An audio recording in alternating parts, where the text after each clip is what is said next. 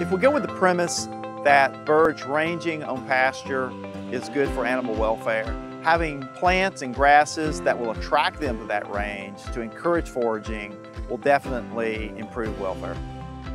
Pasture Choice is a relatively recent initiative because we've been ranging birds for a number of years, but we're just really trying to perfect what we actually allow them to range with. So we've tested a variety of different plants, including alfalfa, clover, buckwheat, some things like marigolds and sunflowers. At this point, the qualities that we're looking is actually preference. What plants will thrive in the pasture area and which do the birds prefer. So we want something that's going to be durable, that's going to last for the life of the flock.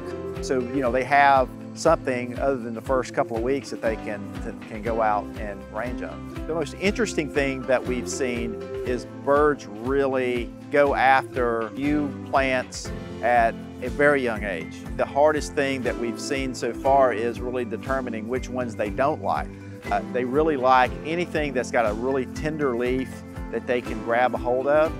What success would look like is that we would come away with a seasonal appropriate mixture of grass which we would overseed our pastures with. What we're looking at is what is better for the chicken. And it may not be the easiest for us to do, but if it makes the chicken perform more natural behaviors, be healthier, then it's the right thing to do.